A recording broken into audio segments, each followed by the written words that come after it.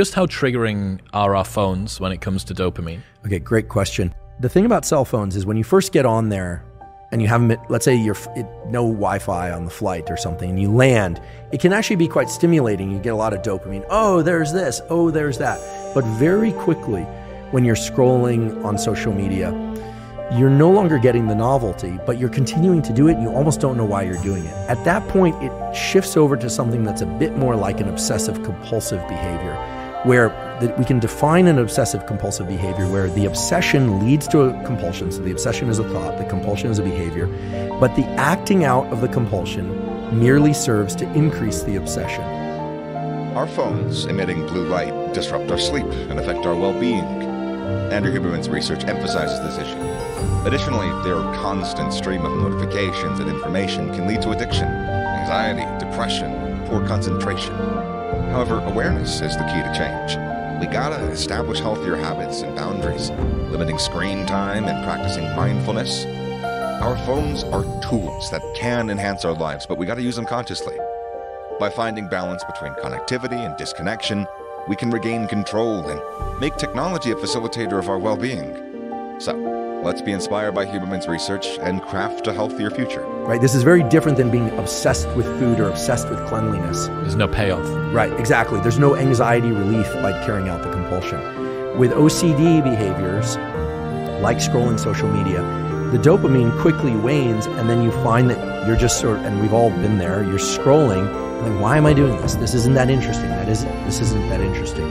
Now, the algorithms that they've incorporated function on the most powerful way to keep people doing a behavior, or an animal for that matter, is intermittent random reward, or random intermittent reward, that you don't know when you're going to hit the jackpot. So you're scrolling, and then you see something. Typically, it's very high, what, in nerd speak, we'd say signal to noise. So if you're reading some interesting things, this came out in the news, this came out, and then it's all of a sudden a riot, or a person that is base jumping off a building. But look, if something's very tragic, then that has this gravitational pull.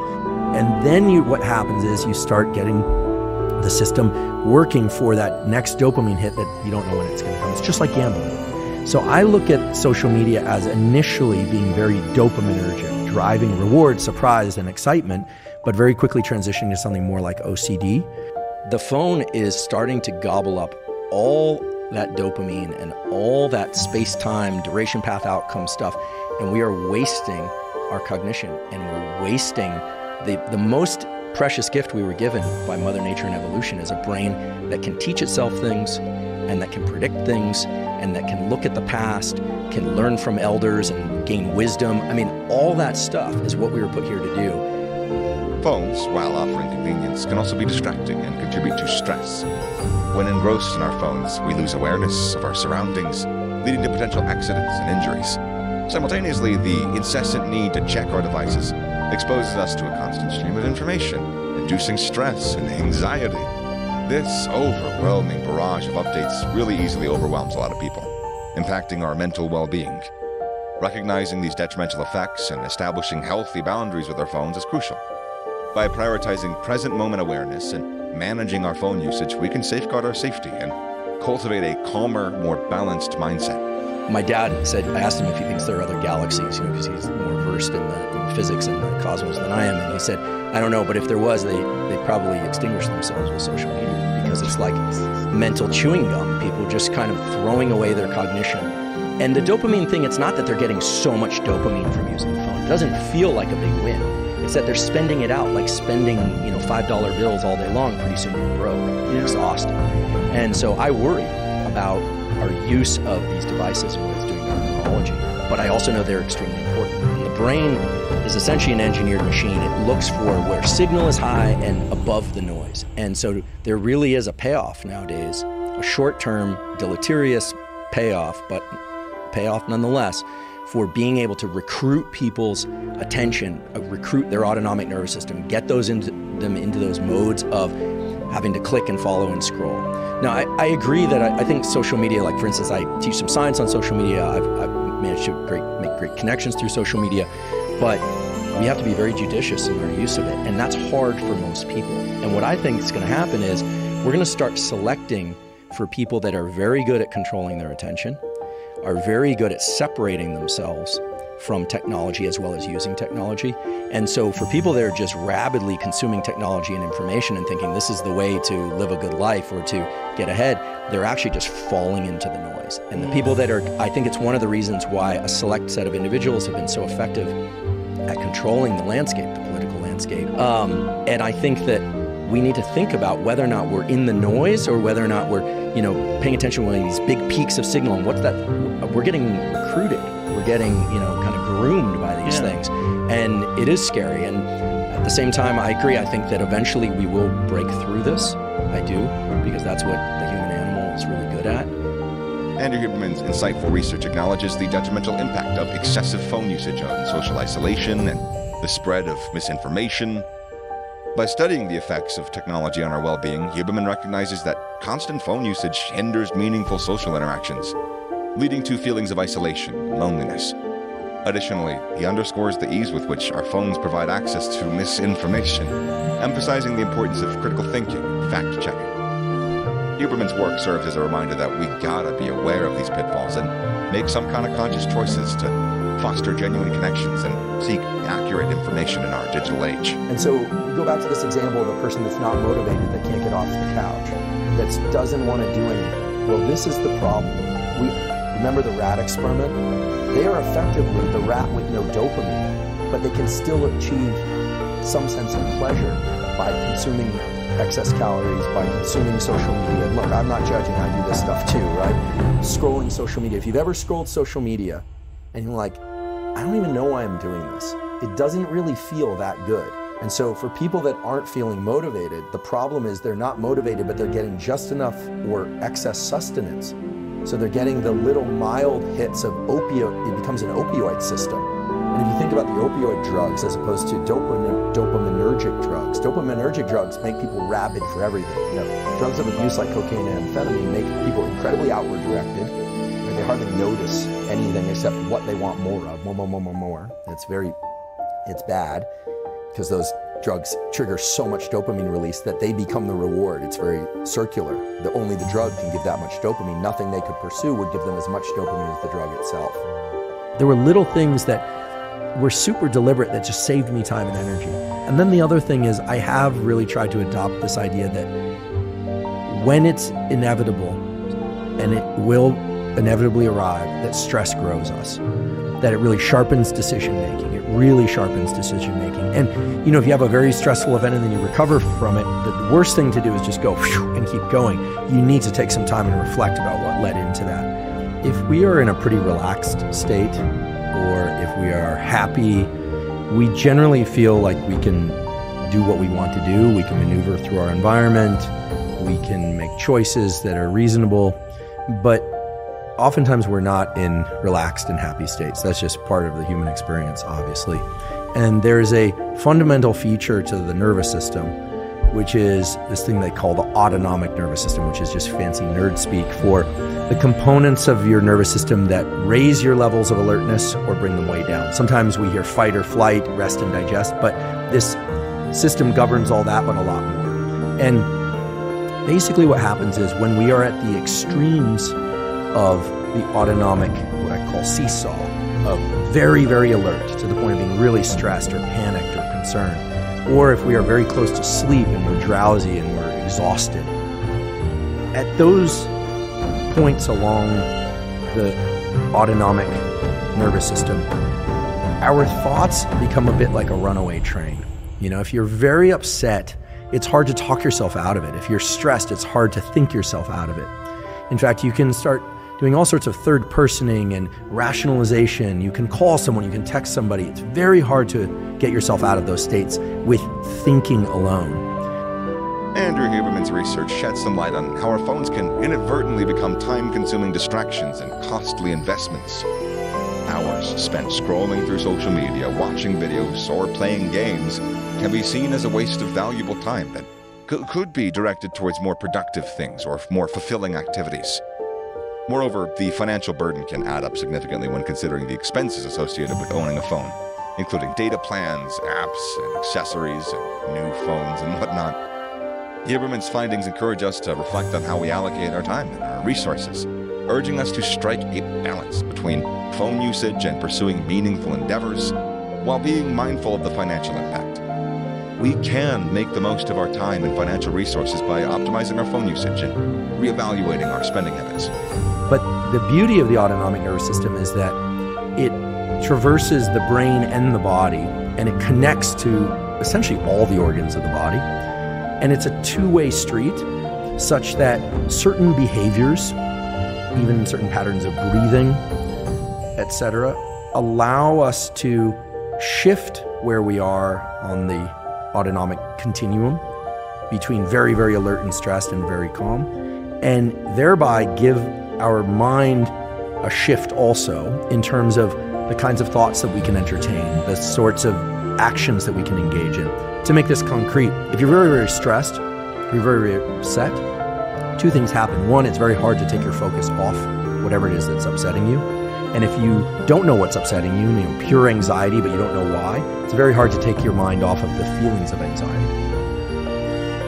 In those states of mind, there's another component, which is that for whatever reason, and no one really understands why this is, it feels as if the state that you're in will go on forever. Now, when we're in happy, relaxed states, rarely do we think, gosh, this is going to go on forever.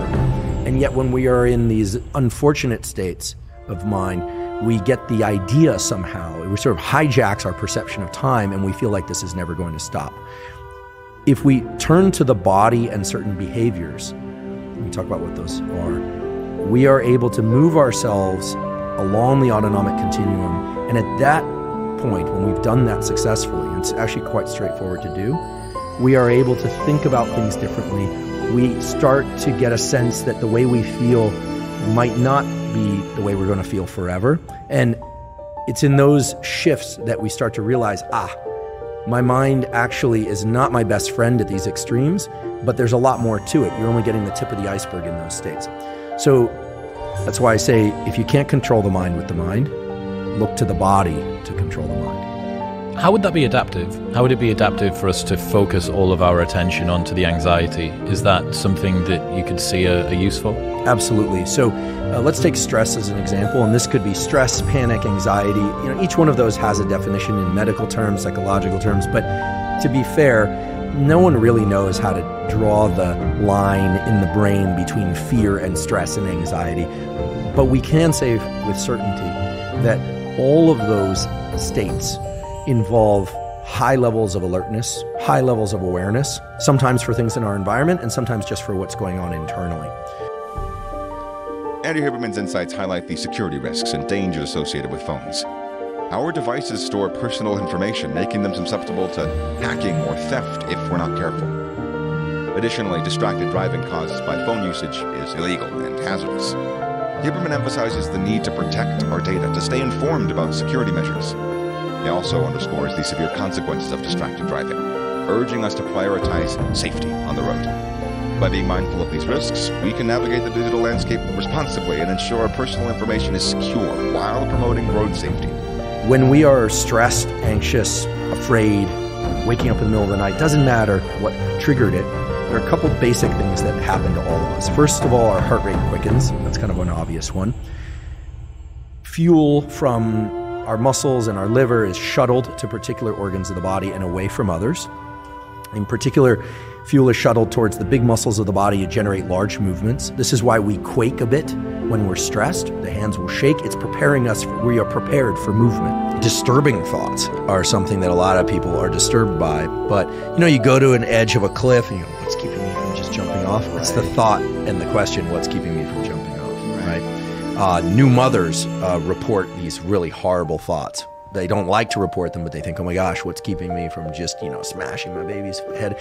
It's the fear that you're going to do that. It's like a break, Okay. A lot of the way the brain works is all these reflexes, to fight back, to say something, to harm things. That we are built for doing pretty much anything. And then you have this forebrain, the thing in the front, which acts as a brake on everything. No, don't do that. That's not appropriate for now. Sit still now. Don't talk now. Don't say this. Don't say that. Don't respond to that comment. Yep. Don't respond to that comment. Right. And actually, I'll teach you a good one around the comment responsive thing. It'll save you so much trouble in life. So you have chemicals in your brain, and a certain category of them are called neuromodulators. Dopamine, serotonin, acetylcholine, etc. Dopamine, people always think of as a dopamine hit, like it's pleasure. But dopamine is actually about motivation and drive. It's about craving. When you want something and you're thinking about something you really want, that's dopamine. When you're getting really hyped up, that's dopamine. When you actually accomplish the thing, it's a different set of chemicals. When someone comments something on social media or just says something to you, it opens up what's called it's essentially a dopamine loop. There's this thing called reward prediction error, which is when we expect something and we want something and it doesn't arrive, you actually get a punishment signal in the brain and your dopamine drops below what it was before. So you're walking in, let's use a gambler as an example. Okay. They walk, not a compulsive or addicted gambler, go into the casino, they're really hyped up, they're betting on a game, and their dopamine starts to go up. It's anticipation. Next time you go to Vegas, if you happen to go there or whatever, they're selling everything through this dopamine thing. Bitcoin right now, Ethereum, it's all about the promise of something. Right? Value in the brain has, regardless of whether or not it's dollars, Bitcoin, Ethereum, doesn't matter. It's all about dopamine. It's a value system. The brain is doing math with dopamine. And then when the reward arrives, it compares the expectation to the reward. And if the reward isn't that great, it's a letdown. But that letdown is actually a drop in dopamine below baseline. Okay? Yeah. When someone says something aggravating or is trying to trigger you, it sets in motion this dopamine circuit. And when you respond, no matter what you do, it actually gives them a reward. It rewards them. When you refrain from that, it actually sends them below baseline. Perfect. So exactly. Just exactly. Exactly. Exactly. Just stoic, and it's hard to do, right? Because we get wrapped in. But so never respond. Right. Or delete it. Delete it. Or delete it, right? It's your account. You can delete it. And so when you find yourself scrolling social media and it doesn't feel good, you're like, why am I doing this? Why did I pick up the phone? There are two reasons. One is that the behavior has become a little bit reflexive. It's sort of like if I had, right now we're no phones out, but if someone picked one up, we would all do it. It's just kind of reflexive, right? That happens. But another part of it is that you do get dopamine hits from it. I mean, I saw that kid do the impossible 50-50 down the Oceanside Hub, and I was like, whoa, that's a dopamine hit. So it felt so good. And I didn't even do it, right? Amazing. Imagine how it felt for him. So then you start scrolling and you're like, what am I doing? Well, you don't realize it, but subconsciously you're seeking more of those wins. So the best thing you can do if you actually like social media, if you like video games, if you like skateboarding, if you like your girlfriend, is actually take some space, right? Take some space. I mean, this is the new relationship phenomenon, right? Where you're just kind of buzzed out on just don't need sleep. That's just pure dopamine release. And then when people come back from vacation, they're like, oh yeah, they're not that great, that crash. That's because there was too much of that and you're comparing what comes after to that. It's all about a comparison to where you were before. Okay? So you don't have to be super analytic about it. You just want to, like, where am I at? Am I here? Am I here? Am I here? And just realize that being able to go up and down through these different chemical states and mental states. But the real question, and I'm sure it'll be amazing, is what's he going to do now?